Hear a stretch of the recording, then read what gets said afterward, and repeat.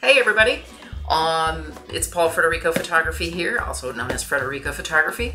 I'm Beelzebub, for those of you that know me as Beelzebub on my Twitch stream.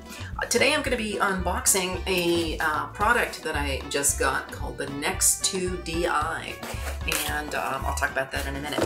For those of you that would like to, I would love for you to like and subscribe. You can do that just below, and you can see me on Twitch, you can see me on, of course, YouTube, Instagram, Facebook, all those good things. And now to the unboxing.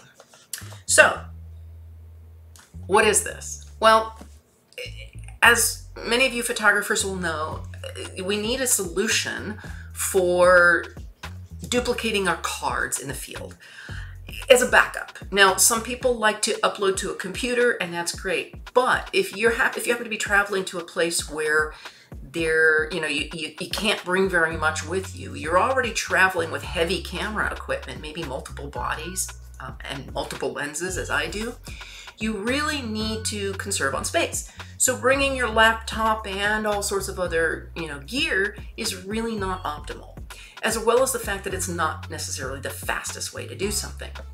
Now, my other problem is I don't want to upload my raw files to my laptop because that's not where I do my editing.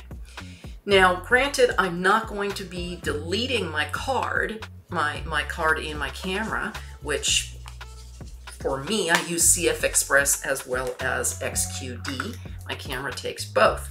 Now, I have plenty of these, and I'm not going to be just uploading my photographs, deleting this, and then reusing it.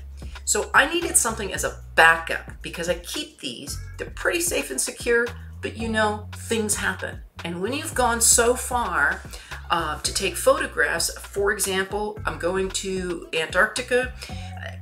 Am I ever going to get there again? Highly unlikely. So I don't want to lose anything. I don't want to have anything corrupted. So in addition to having these, which are very good and very safe, I want a backup system. So I searched and searched and searched and did a lot of research, and I even employed my personal shopper at a camera store, and the only thing we could find was this. It's called NEXTO DI. It's the latest model they have. It is called video storage, but it's not just for video. It's great for video, but it's also for photography.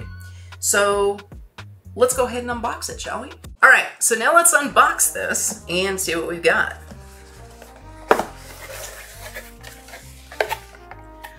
All right, what does it come with? Well, it comes with the main components. It comes with a cable, good to know. And it comes with some other little accessories and, of course, the instruction booklet. Now, this is not a well-publicized item, so I really had to dig for it. It's a specialized item. So we've got a USB-C there. We've got, I don't know what this is. Let's see what this is. These look like just rubber bumpers, which is great. A little shock resistant, always nice. Okay, and let's open this. The nice thing about this is it's fairly light, so it's a lot lighter than a computer, and it's more compact, which I really like. All right, so this is what it looks like. It looks like, you've got a screen, you've got a control button. This is like a little joystick here, interestingly enough. And the one thing it doesn't come with is its own hard drive. You can buy it with a hard drive, but you're actually better off buying it without a hard drive because hard drives, the SSD hard drives, are so inexpensive these days that you can get, I got a 1 terabyte for $99, and it's a Samsung Evo, which is good. The thing about this that I really like is that unlike a computer or some other device, you can literally swap out these hard drives so you can have multiple hard drives. The unit doesn't come with a hard drive, and that's great, but you open it up and you take one out, slip another one in if you need more room. Or if you're a person that just wants to save the backup. I don't need to, I won't need to. Once I upload it at home, it'll be fine. But for out in the field, we've got that benefit to us. Now looking at the bottom, you can hook up a card reader, you can hook it directly to your computer, which is great, and you can hook it to an external hard drive. So for me, what I'll be doing is hooking it up to a card reader, and in this case it's an XQD card reader or the CFXB Express. And sorry, can't hook it up that way. Oh no, I can. Sorry, I lied. So it's a USB 3.1. You hook it in there, and Bob's your uncle. You can go ahead and record it, upload your photographs by sticking the card in the card reader, and you're good to go. Now, installing the hard drive, I've not done this before, so we're going to take a look. It does have a slot for a express card, which is good. It's a CFS Express though. It's not. It's the wider card. So the CFXB is the one I use, not the Express. And it looks like we open it from here. Oh no, these are just more slots.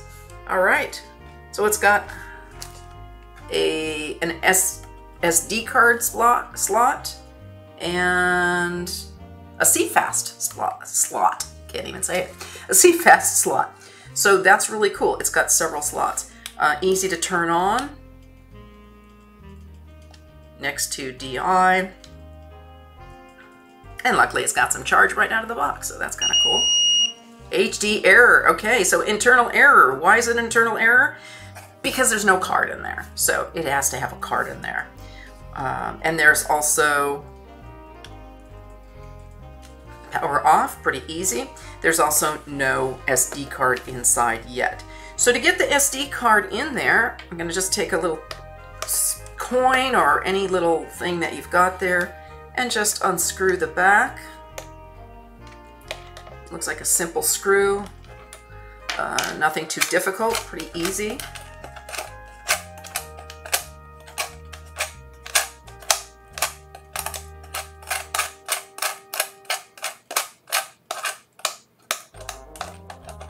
Theoretically easy, if my hands would work properly. And then that pops off. And it doesn't actually unscrew all the way, so you're not going to lose that screw. It's got a little rubber thing to put on the back of the drive, which is nice. I probably have that on the wrong way. There we go. Put it on like that. And then just slip the drive in. Easy peasy. And now we've got our drive in. That's how easy it is to switch out the drive. So another reason why I got this particular item. Screw that back on. And I even hand screwed it on. It was perfectly fine. And now we're good to go. Okay, so let me turn this on. The first thing I had to do was to format the hard drive before anything. So I went ahead and formatted that. It says unknown format. I'm going to give it a... okay. Whoops. Hang on. Confirm HDD format. Okay. Security erase. Completed. It's all formatted. Okay. Now X copy ready. All we have to do. So I'm going to go ahead and stick the USB in for my card reader into the card reader slot. And it says USB mem detected checking the memory. There's nothing in there yet because I took the XQD card out. But now I can go ahead and put it in.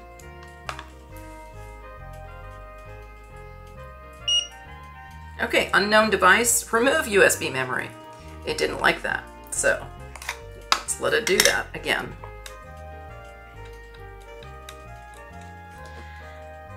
It is a bit of a learning curve with this, hoping that it will be easier once I get the hang of it. Okay, so I'm going to turn it back on. It's giving me the screen. It looks pretty easy to use, so let's cross our fingers that it really is. Okay, we've got the Xcopy ready screen. Now I'm going to go ahead and hook up my reader. Actually, what I'm going to do is I put a card in here that I've already recorded or have photographs on, and I'm going to go ahead and put that in the reader, and then I'm going to connect the reader. Great, it's automatically checking, parsing, awesome. Great, now we've got some options. A fast copy, copy and verify. That copy and verify is apparently going to make sure there are no missing or errors on the card, or just a safe copy, which is even better. So I'm going to do a fast copy just for time's sake, and left is apparently one short push, and to use the right words you do a long push. So also again pretty simple. So now it's prepping and doing a fast copy. That is super fast. I am not gonna lie. That is a really fast read and write speed. So far, zero complaints. Okay, it's done.